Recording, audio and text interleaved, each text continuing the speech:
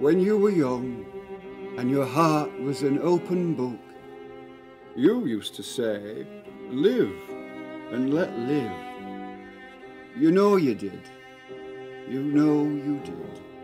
You know you did.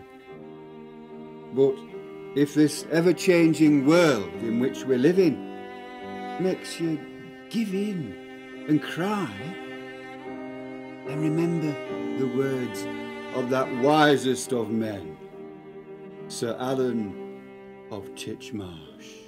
You punish dogs, you hit them. I've seen you punch a dog in the throat to get it to behave. Now, we don't believe in dog punching. We just want to have a good time. And we want you to, too.